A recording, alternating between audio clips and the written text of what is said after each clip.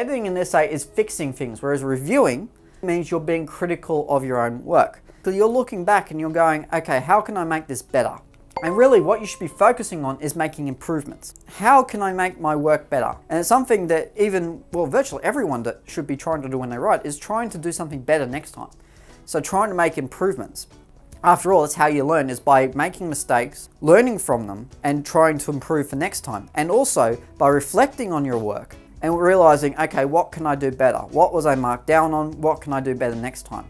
So by doing that before even your work is marked and go, okay, how can I get it up to a higher standard? You're giving yourself an opportunity to push yourself further for extra marks without having to necessarily get feedback first. Now, this can also help if your ideas are unclear or even if your sentences are unclear. So if you read it back and go, hang on, what does that mean? And you take a fresh look at it. So you write whatever response it is, you take a 5-minute break. If it's in the exam, you just take a minute to look at another section and come back to it. If you're doing something at home, then you go off, watch TV for half an hour, a day even, if you've prepared well enough, and then go back and go, okay, can I understand this?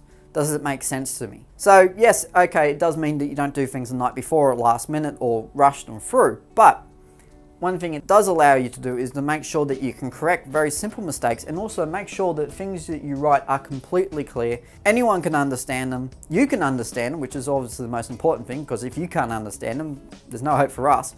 Making sure that you go back and just go, okay, it makes sense. I know it makes sense. I understand what it is I'm trying to do. I'm making sure it goes back to the answer. Okay, everything's done.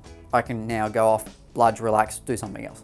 And that's really all there is to it. So really, that's your crash course on everything that you need to be able to do in order to achieve a successful essay. So until next time I see you, I'll see you later.